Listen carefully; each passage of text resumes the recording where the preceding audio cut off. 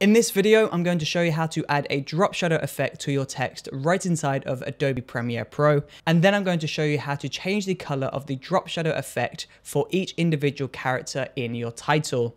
So let's get right into it. So once you're inside of Adobe Premiere Pro and you have a brand new sequence created, we can begin by making a brand new title. So we're going to go up into File, New, Legacy Title, and we'll press OK. Now, in the Legacy Title window, you want to go ahead and create a title. So select the T icon, select anywhere on the black video, and just type out a word.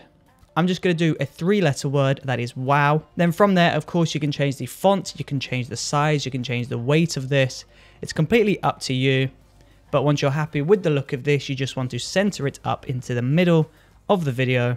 And then we'll just exit the Legacy Title window. Now, once we've left the Legacy Title window, we want to drag title onto our sequence. And from here, we want to go ahead and add the drop shadow effect. So we'll go Effects, and we'll search for Drop. Drop shadow should be in the Perspective folder, and once you've found that, you just want to drop the drop shadow effect onto the title. Now, if we go over into the drop shadow effect in the left of Premiere Pro, we can see we've got the drop shadow color, and we want to change that from black to a different color. So we'll select the black box and we'll change the color. So we'll select red. Now, as you can see, you can't really see much. If we zoom in, we still can't really see a lot on that drop shadow.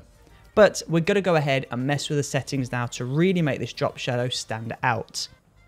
So we're going to go down to opacity, pull this up to 100%, go to direction, and of course you can change the direction if you wanted to, but I'm going to keep it roughly where it is.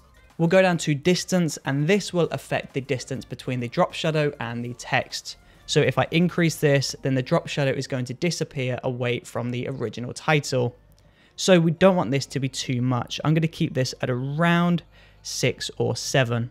And then if you wanted to soften up your drop shadow, all you need to do is just increase the softness. But I want to keep this at 0. I want to keep a nice hard edge on that drop shadow. So there you go. That is how you add drop shadow to your title. But how do you change the color of the drop shadow for each individual character? Well, we need to begin by copying the title layer and making duplicate copies for each individual character. So if you have a 10 character word, then you need to go ahead and make 10 copies. But I only have a 3 character word, so I only need 3 titles. So I'm going to select the title and I'm going to hold Command C to copy. I'm going to move over and hold Command V and V. And that's going to paste that in 2 times. Alternatively, there is an easier trick. If you go to title and you hold Option on your keyboard, whilst holding Option, if you pull that title up to video layer 2, it will make a perfect copy. So I'm going to hold Option, pull that up to video layer 2, and you have a perfect copy. Of course, we need 3 copies, so I'm going to do that once more. And there we go. We've got 3 title layers, all of the same word. Now from here, we need to go ahead and we need to separate each individual character and designate that to a specific layer. So video layer 3 could be the first character, video layer 2 can be the second character, and video layer 1 can be the third character. So in order to separate these, we need to go ahead and create a mask around the letters. So select video layer 3, we'll go to opacity, select the free draw Bezier, and we're just going to draw a mask around that first letter. Now we'll move down to video layer 2, we'll do the exact same thing, draw a mask around the O, and we'll go down to video layer 1, and we'll go ahead and create a mask around W. Now, if I turn off each one of these layers individually, you can see they're all isolated. Each individual character has their own layer. So from here, we want to go into Effects, and we want to search for Change Color.